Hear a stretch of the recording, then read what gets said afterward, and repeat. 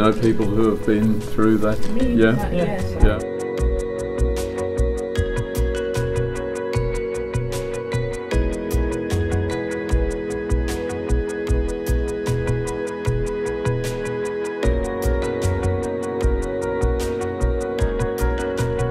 People who are privileged enough to make decisions for us, but they've never been in our situation.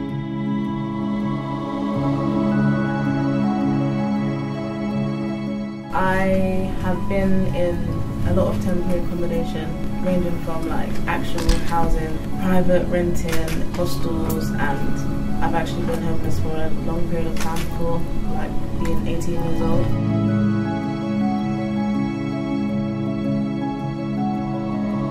Housing is the main source of stability for humans, so when stability is taken away or disrupted, it affects your mental health, it affects your social life, your education, everything in between.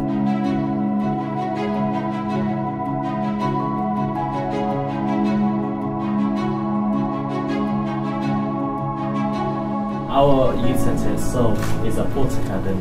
It's surrounded by luxury flats as well that goes for millions.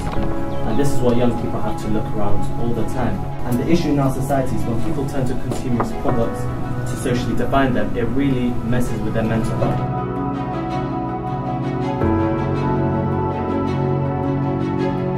Kids in education, if they don't get enough money from their parents, they have to go out and get a job for themselves. So then they don't pay attention to their education. They're too busy stressing out about work. Then they go to school as well. They have to pay for their own transport, their own food, their own uniform. You've already got bad mental health because you're stressing out. Then you get even worse because people are criticizing you about the way you dress.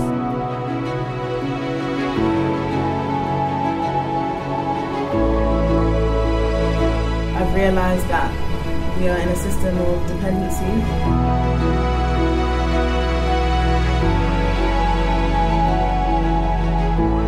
One of the main solutions that would really solve a lot of these problems is funding into youth services, where youth workers can reach out to young people. But the youth services are seeing a lot of cuts, so youth participation is reducing and the reach of youth workers is diminishing. So funding into youth services would really help solve the issue, whereas in their life there isn't much stability, maybe due to household problems, maybe due to financial problems. Youth centres really provide that stability towards young people.